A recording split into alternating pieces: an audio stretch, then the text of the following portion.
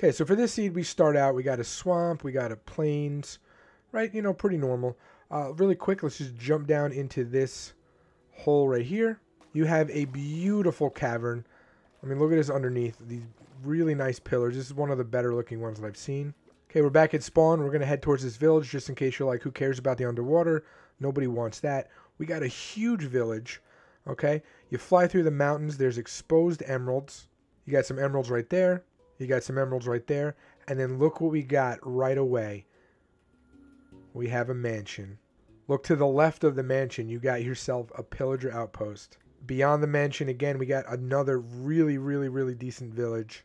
Not only do we have the village, we also have a desert. And then beyond the pillager outpost, we have another village. There's just a lot right at spawn in this seed.